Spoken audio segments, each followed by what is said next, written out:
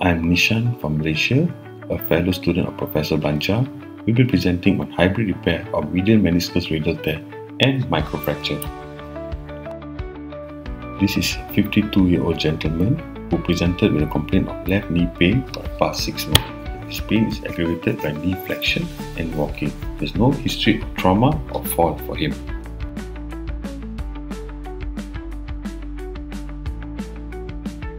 Medial McMurray test is positive where he complains pain.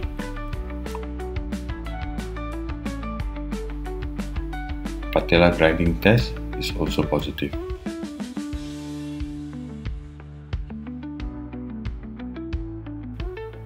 The X-ray of the knee appears to be normal with no abnormalities. The long leg standing view shows normal alignment. This is an MRI of T2 weighted images.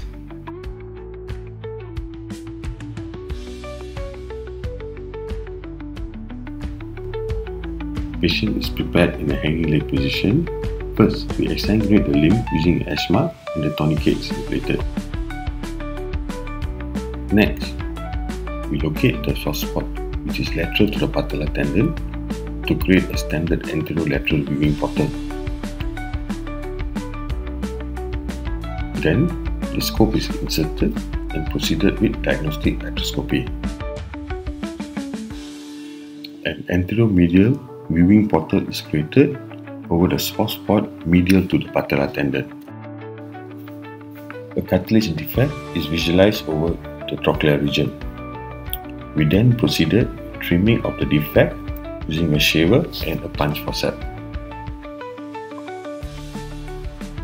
Microfractures is done over the chondral lesion using a drill to promote healing.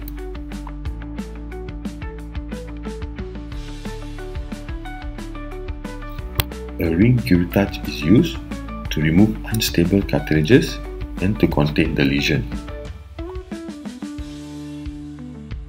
Now we see a well-contained defect after curettage and microfracture. The anterior cruciate ligament is intact. The knee is then positioned to a figure of 4 to examine the lateral meniscus. To visualize the medial compartment and examine the medial meniscus, valgus stress is applied with the knee in extension. To get better visualization and to repair the meniscus tear, we proceeded with percutaneous outside in release of MCL by locating the magic point. As shown above, this technique has been published in Arthroscopy Journal in 2020. A radial oblique tear of the body of the medial meniscus can be seen clearly after the magic point release. Next, we create an accessory portal at the medial side, which is a mid-medial portal, by making a vertical incision parallel to the MCL fiber. This portal is good for working on the repair as it is close to the tear. The meniscus radial tear is inspected using a probe.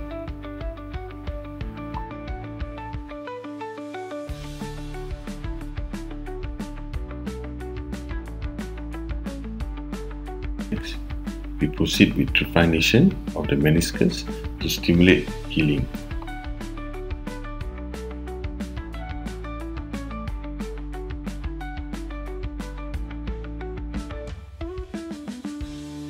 The proximal and distal edges of the meniscus tear is debrided carefully using a shaver.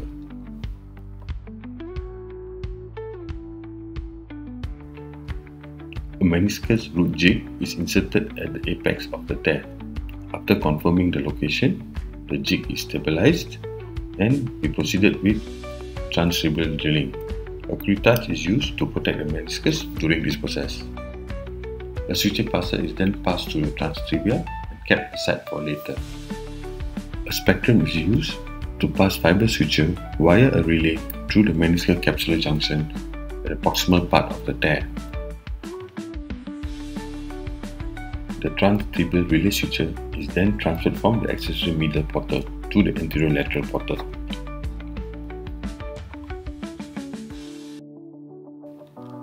First pass is used to pass relay suture through the distal part of the tear at the red-white zone.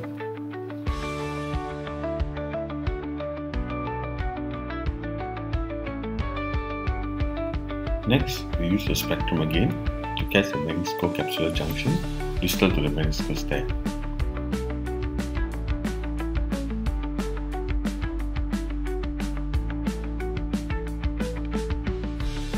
Fiber wire from the proximal meniscocapsular junction is then passed through using relay suture towards the distal meniscocapsular junction.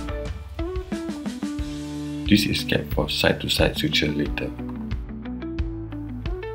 Spectrum is used again at the proximal red-white zone to pass fiber tape and fiber suture via a relay suture.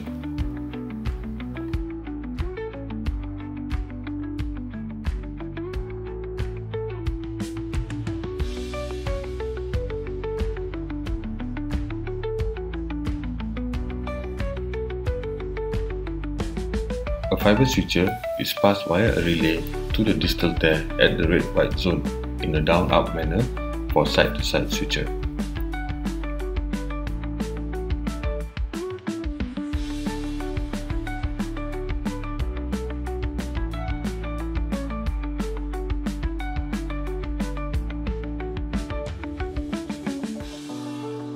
Whereas the fiber tape via a relay is passed through the same bites in the distal red-white zone in an up-down manner.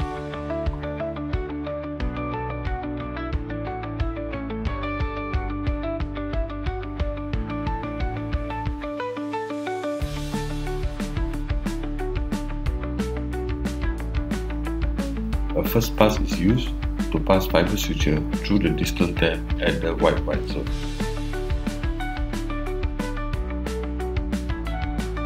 A spectrum is used to pass the fiber suture at the white zone proximal to the tear.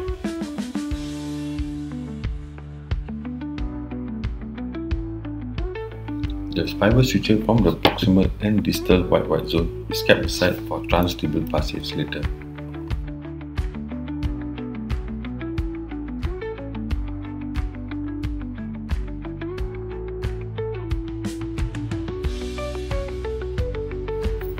The fiber suture of the white zone and the fiber tape from the red-white zone is passed through the tibia via the relay suture.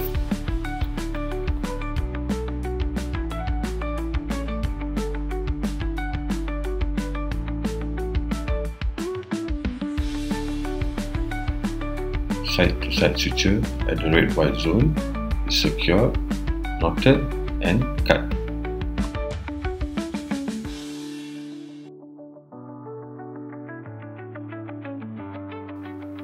Next, side-to-side suture at the meniscocapsular junction is secured, knotted, and then cut.